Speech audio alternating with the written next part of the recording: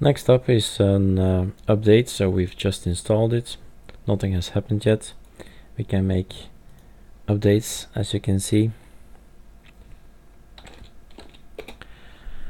Actually, we could have done something more of previously. That's this one, the local mirror, so they won't come from a country far away, but from a server near yourself where you live, from nearby. So we can switch this one. Let's do that straight away. So it gets downloaded a bit faster. We click on it, wait, and being in Belgium, the server in France is the fastest, and the base trusty is actually the one in Belgium itself. That's the Ubuntu server. This is the Linux Mint server, and let's update it. So we are going to get all the packages from these two servers.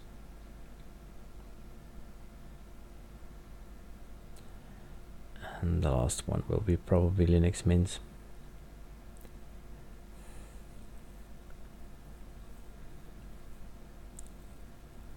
Come on. We can always click here, see what's going on. And we are waiting for Ubuntu, not Linux Mint. Correction. Let's refresh anyway. Yes. Okay, done. Installed updates.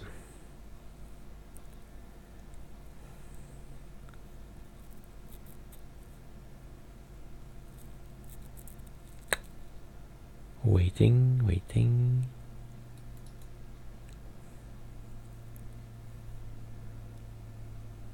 Maybe I should have refreshed after all.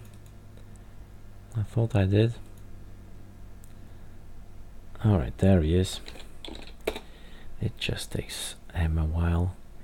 Being inside the computer and being another operating system inside another operating system does take its toll on this old computer. It's not a very performant computer. That's the fun in now I better show you INC -B.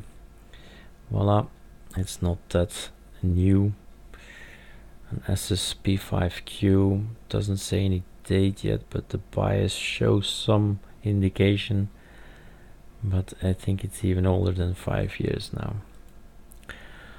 So these are the details. That's what he's going to do. He's going to install a lot of packages, and after that we're going to do another snapshot. So this is the manage, this is go back, and this is making one.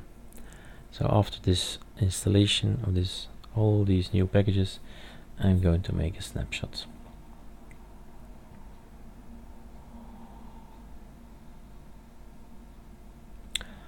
I don't think we have to wait for that. Oh, there he is. Or do we? Don't we? Or do we?